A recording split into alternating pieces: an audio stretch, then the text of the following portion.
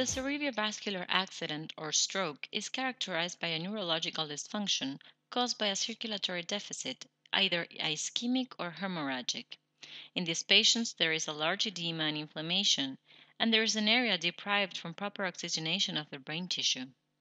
These patients are indicated hyperbaric medicine treatment or hyperbaric oxygen for the recovery from the stroke. It has been demonstrated in various scientific studies that the use of hyperbaric chamber even 6 to 36 months after presenting a cerebrovascular episode presented clinical improvements and brain neuroplasticity.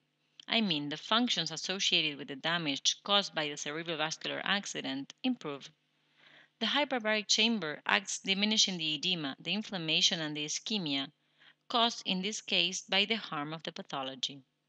The patient present significant neurological changes after various applications in the recovery of the chemical symptomatology. For the use of hyperbaric chamber or to indicate treatment, we perform a complete clinic evaluation and then suggest the type of treatment, duration, and intensity.